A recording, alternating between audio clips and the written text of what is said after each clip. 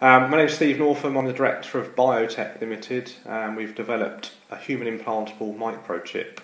It uses similar technology to credit cards, passports, card entry systems for buildings. We've just shrunk it down, put it into a microchip inside a glass tube, which you can insert into your hand. And this allows you to open doors, potentially contactless payments, and hold a variety of data, such as basic medical data and so forth. So the chip, when it's in your hand, you can't actually feel it at all under your skin, not noticed it. Heals within a couple of months, you get a very small scar left, and it's really made life a lot easier as I wander around the buildings, get into the house, start the car and so forth.